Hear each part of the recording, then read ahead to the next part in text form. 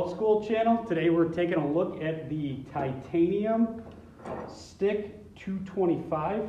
This little machine is sold at Harbor Freight, and I'm not going to lie, when I saw this machine, I'm like, yeah, I'm sure it doesn't put out a good arc, and I'm sure it won't run a 6010 or a 6011, but we're going to go ahead and put that to the test today.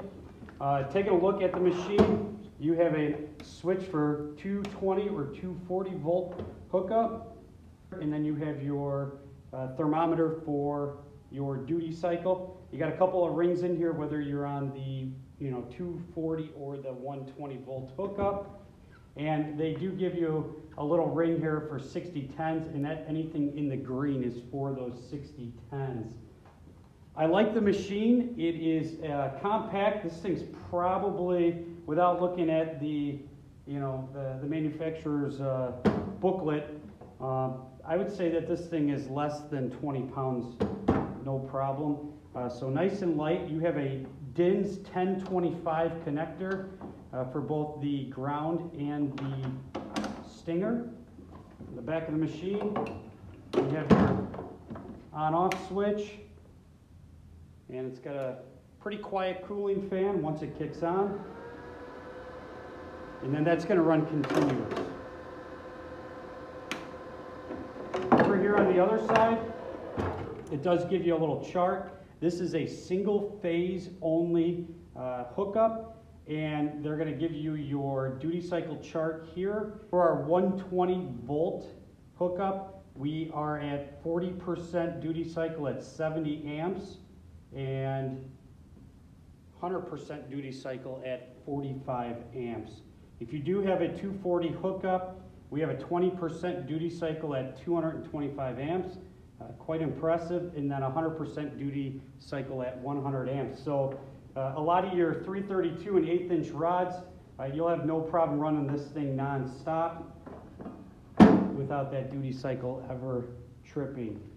They also give you a little chart here at the top. Again, they got some duty cycle information up at the top here. They have a settings chart for 60, 10, 11, 13, 14, 18, and 24. So I do like that. So if you are unsure of what to set the machine to, they do give you a little diagram at the top to use. So when I take a look at these DINS connectors, I notice that there's the lead itself is solid. When I try to roll it, I don't feel any movement with the copper inside of there. Sometimes some of your cheaper machines, the copper wire itself is loose in there, and not great quality. The stinger itself feels a little chintzy. I mean, the spring is solid, but this part, it's almost too light. I mean, it's almost like you're not even grabbing anything at all.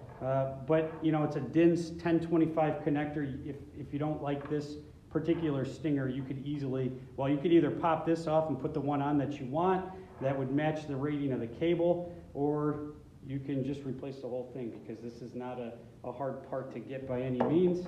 The clamp itself, it's pretty thin metal, but for what it's being used for, I think it's fine. We're going to put this to the test today, and I'm going to run a handful of different rods. I have some 332, some 1/8 inch, 532, and I'm even going to run a 1/4 inch rod on this thing and see if it can actually hold up. The rods that I'm going to run today are going to be 6013s, 18s, 6010s, and 11s. I like to use the cellulosic rods, being that a lot of smaller machines cannot handle the arc with a cellulosic rod. I have an 8010 here, the 8P plus pipeliner, and then I have this monster 1/4 inch rod here that we are going to test out. So hang out, let's see what this machine can do.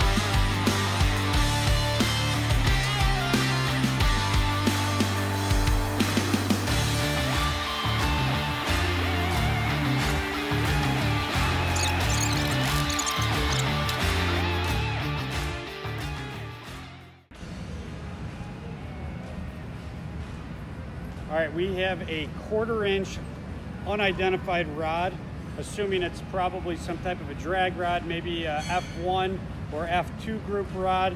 I highly doubt this is a 7018, but regardless, it's a soft arc rod. We're past the green on the front of the machine. We are totally maxed out at 225 amps, and we're gonna see what a 1/4 inch rod does on a $300 or less than $300 machine.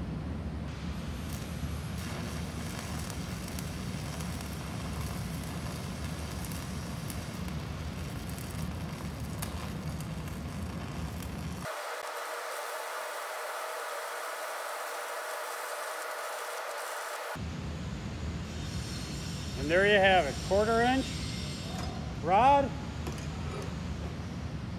The issue is that this slag was rolling in front of the arc, putting it out a couple times.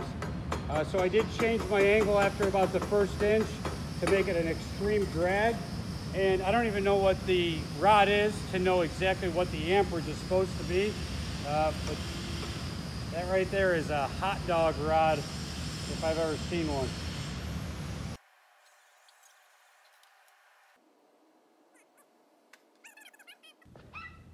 All right, so we just got done welding with the titanium stick 225. Again, I have to repeat that this is a $299 machine, and I ran a bunch of rods, different sizes, cellulosic, rutile, just, you know, low hydrogen, ran a whole bunch of different rods, and just completely impressed. I will say right off the bat that the 120 has a little bit of a low arc. It almost needs like a hot start setting. But once you get it going, then it runs fine.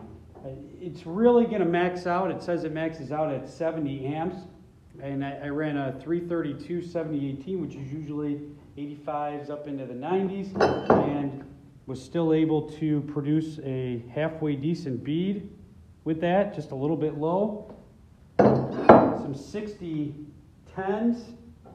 This is a 332, which was no problem for it. There was plenty of amperage for that 6010. No arc instability whatsoever. And this is actually a 1/8 inch 6010.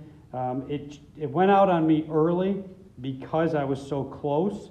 But then I just long arced, and there was enough heat there, even maxed out at 70 on the 120. The 230 is hands down, if you have the hookup, hands down the best way to go. I ran some 8P plus, both 532 and 3/16.